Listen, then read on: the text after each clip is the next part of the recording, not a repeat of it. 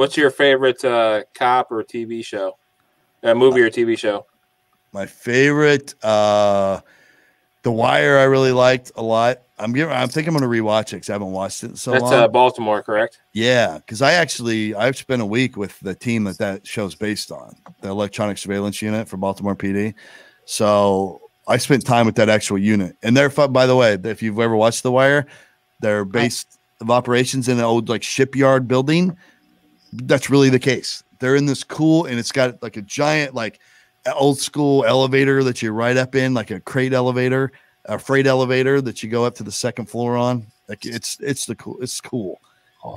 They're legit. They're the godfathers of tracking cell phones and doing wiretaps. So was that like where you went to learn how to do it all? Yeah, when we first started up our cell phone tracking unit, we had to go out there with them because they were the best at it. They kind of invented it. So we went out there and rode with them for a week. And when we called them, they're so fucking cool, dude.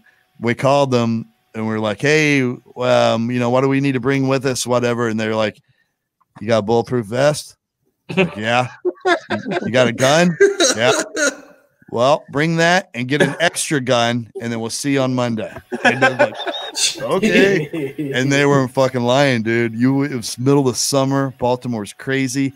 They would go out there and we'd track down these phones on these fugitives, and their fugitives all wanted for murders. There's hardly anything but that.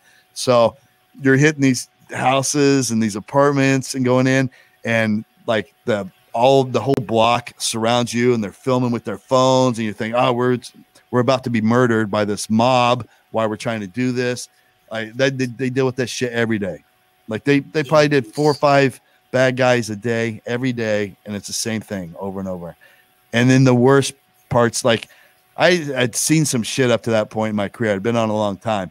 This was different, dude. It was like what? Like, oh, I live in a house where there's strange noises at night too. No, this is the fucking Exorcist. Like it's it's the haunting. It's the real, house. It's the Amityville Horror for real. Like it was that different. And those guys, they don't make shit. They don't get paid shit. And they're literally working a war zone every day.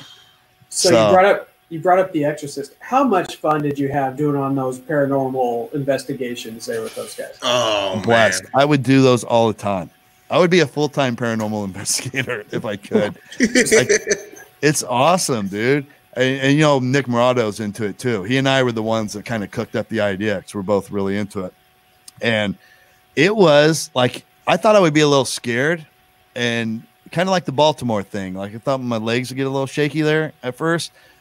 It was just all adrenaline, bro. Like it's just nothing like it. Like when you're in there trying to do it and you're hearing weird things, and you think you're getting responses to questions you're asking ghosts, and they're audible. Like you're like, oh, let's fucking go. Like you get all excited and you try to track it down, and it's cool, man. It's really cool. You guys should do it sometime. You should get together as a podcast and go do it. Is he? Oh, God. I'm so sorry. Brian. Don't invite me to your career day.